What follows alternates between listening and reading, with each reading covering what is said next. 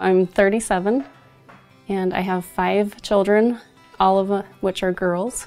My husband and I have been married for 19 years now, and I work at a dental office. I noticed a problem when I was pregnant with my second child. It started out very small, just on my ankle, but the problem just continually got worse. It affected my lifestyle because I didn't want to do anything. I was in too much pain. I just wanted to lay around so I wasn't in pain. So cooking dinner, I didn't want to stand there in the kitchen and cook dinner. I didn't want to go for walks with my kids. Chasing a toddler was not fun at all. If you can imagine an old lady's very purple, black and blue looking legs with ropey veins, that was my legs. I did have a procedure done somewhere else. In fact, I had 3 surgeries done somewhere else. And I was not impressed. And so I thought, I'll give him a chance, I'll go see the surgeon. I was supposed to see him next, but I should have listened to my gut and walked away at that point. I was already looking for somewhere else, and I work close to the vein clinic, and I saw that they were just opening.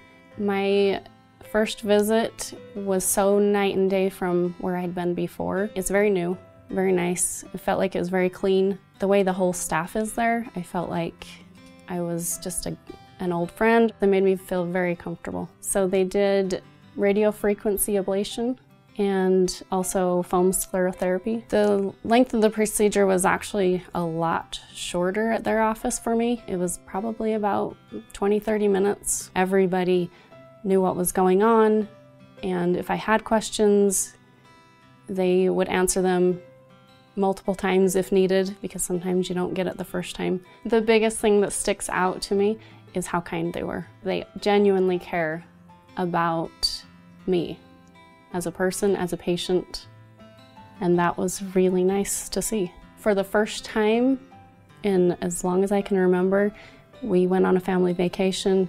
There was a pool there, and I got in a swimming suit and did not worry about my legs.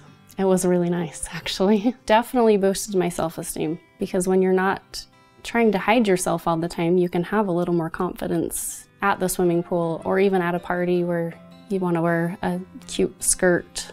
I know that's not a big thing to most people, but people with varicose veins would know that being able to wear just something up to your knees is pretty cool.